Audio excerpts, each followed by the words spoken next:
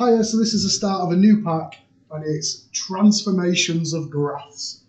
Something to look forward to. So look at the first page. So the first page, we've got some graphs to match up. So we've got an x squared graph, so that's quite straightforward. We've got an x cubed graph here.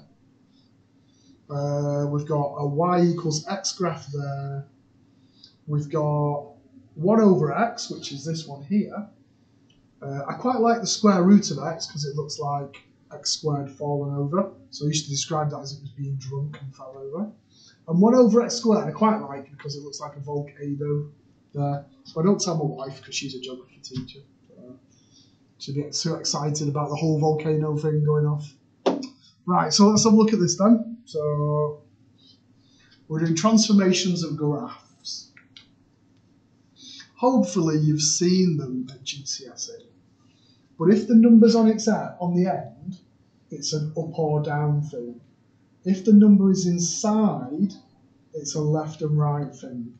The up and down makes sense. The left and right, you kind of think backwards on. So if I do, let's have a look at this. If I look at this graph here, so I've got a graph which is x squared plus 2x. If I do completing the square on it, it'd be x plus 1 squared minus 1. So that's actually just subbing in them coordinates, isn't it? So it's just a little reminder about completing the square there, and how it is just gives us the coordinates of the vertex. So that's nice. Right then. Let's have a look at the example. So I've got to remember that. So I've got to remember the vertex and I've got to remember the crossing point. So this plus 2 means that it's going up 2. But I can't say that. I have to use the words translation. 0, 2.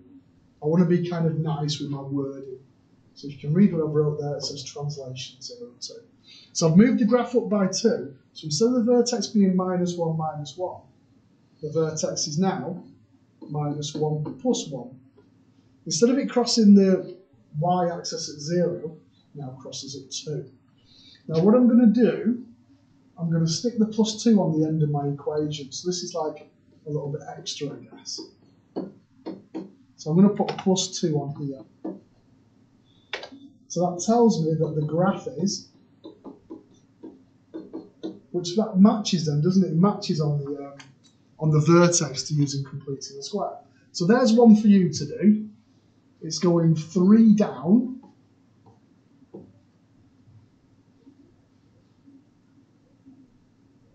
To delete works. So that's a translation minus 3.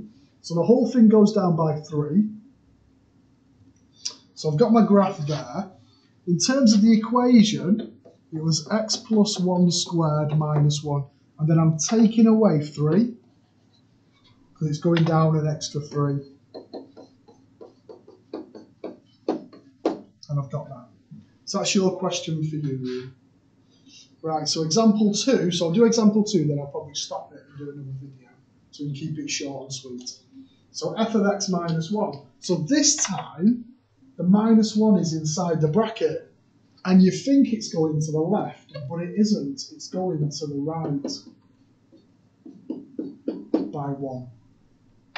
So my original graph had a vertex at minus 1, minus 1.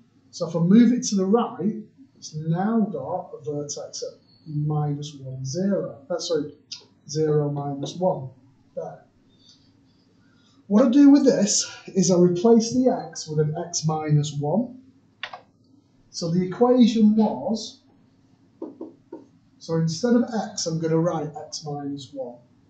So where was it? So it's x plus 1 there, so I'm going to do x minus 1.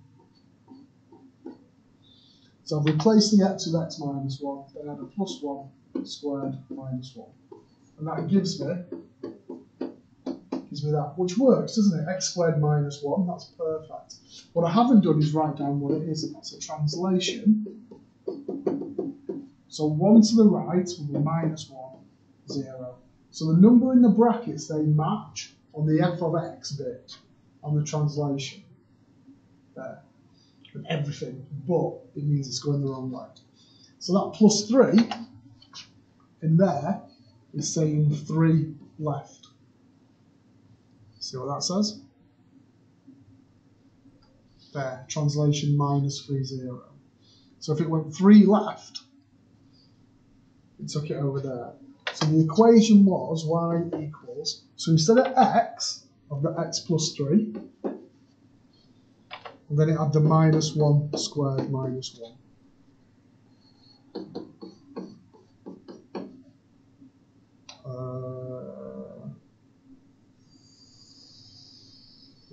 Where have I got? Oh, it's a plus, that's why, you donkey. Hang on. It's a Wednesday afternoon. I've already re-recorded this about 4 times. Maybe I should give up while I'm behind. So I'll stop that one there on the example 2. I've got a feeling we've got quite a lot of pages of examples to have a go at. Yeah, there is. Right. Bye-bye.